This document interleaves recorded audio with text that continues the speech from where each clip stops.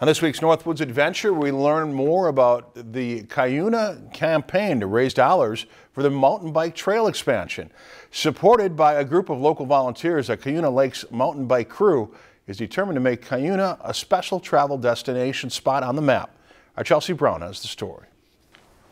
When the For Cuyuna campaign fundraiser kicked off back in October, many doubted the Cuyuna Lakes mountain bike crew would even raise $5,000. As of last week, we have raised $132,000. With the match, then we now have $264,000 to expand the trails. That $264,000 supports Trail 1 of 3 in their overall expansion vision. To finally have the dollars in hand, we're all pretty excited about that. Their goal of this fundraiser is to raise $319,500. That is matched 100% by the E.W. Hallett Trust, set up by a couple to give back to the Cuyuna community. We needed a partner to provide a matching grant, and we're, I think, eternally grateful that they were willing to consider this opportunity and that we're doing quite well in it too. Today, the Cuyuna Trail System stretches 25 miles, which the average cyclist could ride in one day. The crew plans to extend to 75 miles of variety trails that could take approximately 3 days to complete without repeating.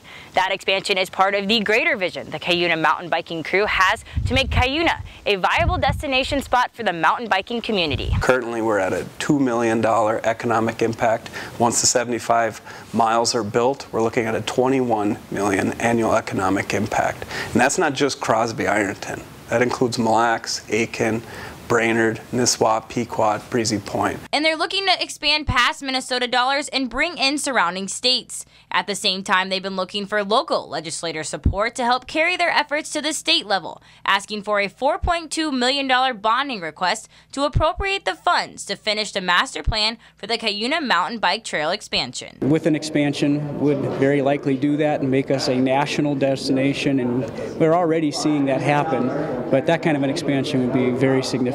So to be able to tell our local legislators and our statewide legislators that we've raised $264,000 on our own goes a long way, because it shows that we're an advocate for this too. And they already have plans to expand their efforts come this June.